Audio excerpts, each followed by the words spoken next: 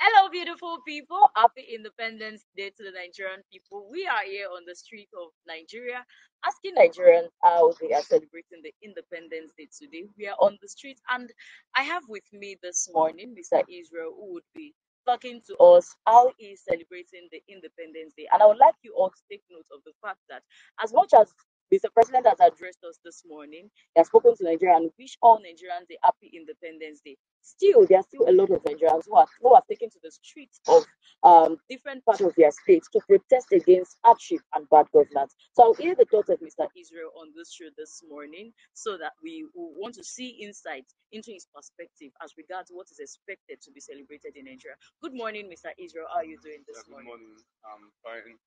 So happy Independence Day. So let me ask you, how are you celebrating Independence Day? Well, Nigeria. Well, I don't even know whether I make a talk say you don't cast. I be never cast As because not Armenia. in fact you don't cast.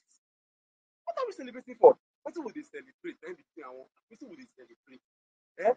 We are celebrating independence, and there's nothing to be independent about in this country. Eh?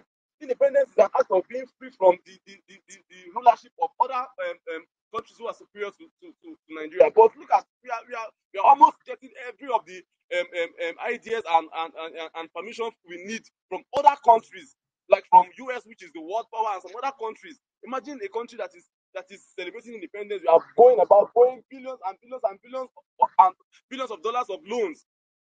What are this money being used for? What is the happiness of the independence we are celebrating? We are celebrating independence, and we are suffering insecurity in most of the states in Nigeria. But then speaking about security, Mr. President addressed us this morning and he said they have been able to put an end to over 300 bandits and all of these bandits. So to some extent, according to him, he said they've been able to stop insecurity in the country. This is just a gimmick. It's just a way of buying people's attention. He's indulging people. See, let me tell you something. As far as I am concerned, as far as Nigeria is concerned, security, there is nothing like security in this country. A country where people, even I heard of a case that happened very close to my area. A man, a single person killed 4 persons all for the purpose of money. Killed 3 children and Hausa these people that parks dirty on the street. At the same time, you know, there is so much of insecurity in the state. Nobody is even secure. Nobody is safe anymore. We don't even know the next one that's going to happen now. A lot of younger persons are dabbling into money rituals, all forms of rituals to make money. If there is security, how can just one person take the life of more than 3 persons at a go? So should we say then that insecurity should not be seen only in the case of bandits and all of that, but we should also consider some inner issues that is happening within the 4 corners of our community. We should also extend the hand of security to that area. Of course, like in the area of kidnapping, that then there is the highest. In fact, there should be more of the highest measure of security put in place for the areas of kidnapping. Kidnapping now is a thing that even children jump into. I know of a younger person, a younger student in the university that is abducting fellow students and calling their parents demanding for ransom. Look at how bad it has gone, and we are celebrating independence. What are we celebrating for? There is nothing to be independent about in this country. We are still under the leadership of other countries. We are okay. How can we be celebrating independence and then we are running to other countries to beg for loan?